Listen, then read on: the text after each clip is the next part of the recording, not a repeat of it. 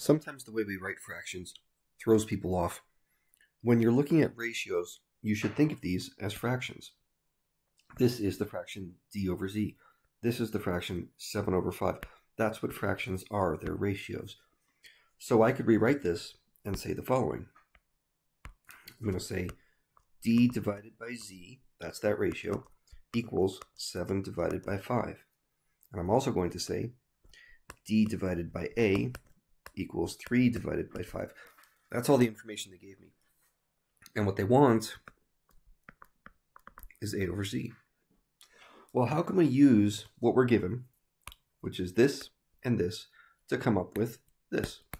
That's the question. If you think of these as fractions, it's maybe not so bad. I could, for example, do this.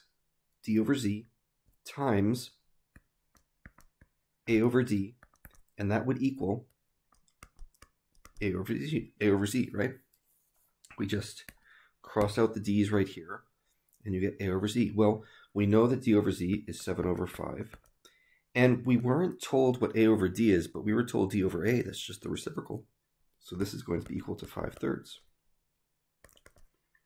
Okay, and that's going to be equal to a over z. The 5's happen to cross out in this case. So that means this is 7/3, or in other words, az.